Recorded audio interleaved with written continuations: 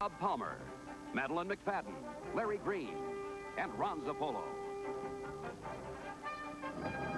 It lasted only about 20 minutes, but before it was over, a Denver policeman had been run down and killed, and his alleged murderer shot to death by fellow officers. Good evening, and welcome to News Center 4. The 6th Front Range police officer to die on the line of duty in little more than a year was killed today during a deadly chase that involved 4 law enforcement agencies and Copter 4. It all began as a robbery. It quickly became much more than that, with a News Center 4 crew swept into events journalists usually cover but not participate in. Criminal Justice Specialist Jim West's report contains some very violent pictures you may find objectionable. Here's his report. It ended here at 53rd and Sheridan, when Copter 4 pilot Mike Silva literally stopped the suspect. Seconds later, after a hail of police gunfire, the suspect was dead, his hostage released unharmed. The tragic ordeal began 20 minutes earlier here at 46th and Pecos. That's when police got the call that a credit union had been held up. The manager said it was over in seconds. The teller, who was held up, said she didn't see a gun, but she was terrified. Police responding to the hold-up call spotted the getaway car a few minutes later. Copter 4 was taking pictures for an unrelated story nearby. Pilot Mike Silva and photographer Jim Stair were dispatched by two-way radio to the chase scene. They spotted the suspect vehicle at 50th and Lowell. I made an attempt to try to get in front of him so he could see me in the hope that he would back off and give up.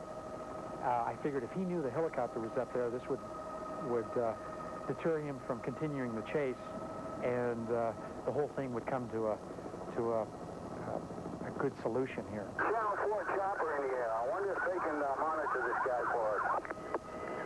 Channel 4 is monitoring clear, apparently. 110, give us the location of the vehicle now. I know the police officers on the ground are aware of my presence. In fact, they were trying to work a frequency so that we could communicate. Copter 4 is equipped with a radio that allows communication with police frequencies. But Pilot Silva was so busy trying to keep the suspect in sight that he was unable to program the frequency. At this point, the suspect turned north on Tennyson, increased his speed, weaving between police cars, trying to block his path. Seconds later, at 48th and Tennyson, he ran over plainclothes detective Bob Wallace, who was using his car to set up a temporary roadblock. Sergeant Terry Rogers watched the tragedy happen. He wanted to try to get up from behind the car to get out of danger. And he tried to run for the curb, and that's when the suspect hit him. Officer Wallace was killed instantly.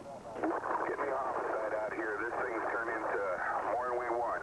At that point, in my opinion, the whole complexion of this situation changed, and at that point I decided that I was going to pursue this individual and do whatever in my power to have him arrested. Moments later, the suspect turned left on 52nd, lost control, and hit a tree. We can see him alighting from the vehicle carrying a black satchel. He knows we're up there. You can see him looking up at us.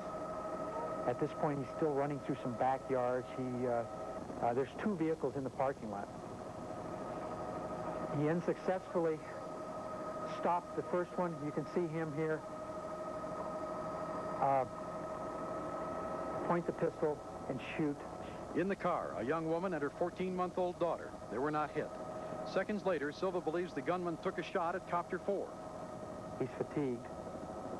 He is desperate. And from our view from the helicopter, we could see people standing in the yards, and Jim Stair, the photographer, and I are saying, you know what's next. He's going to try to take somebody hostage.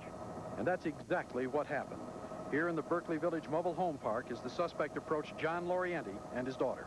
You can see him take the pistol, and he orders them into the vehicle. Now I'm thinking a hostage situation. He has the pistol. He's pointing to the back of the driver, the older gentleman, and they're both getting in on the passenger side. The female is walking away. At gunpoint, the suspect forced Lorienti to drive away, and police swarmed throughout the neighborhood, but at this point, only Pilot Silva and cameraman Stair know what vehicle the suspect is in. What the Denver police officers didn't realize, right here is a good indicator, the suspect was crouched on the floorboards underneath the dashboard. The Denver police officer did not know that the suspect had commandeered that vehicle, and the Denver police officers did not know that the suspect was on the floorboards in the front there, pointing the pistol. Pilot Silva then followed the truck into a nearby shopping center parking lot and brought his helicopter down to block its path. I placed the skids, the right skid of the helicopter.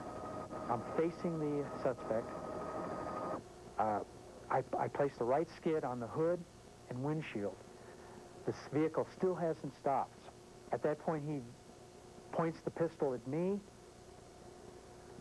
A Denver police officer at that point crashes his vehicle into the side of the green pickup truck. Photographer Jim Stair jumped out of the helicopter and recorded the freeing of the hostage and the death of the suspect.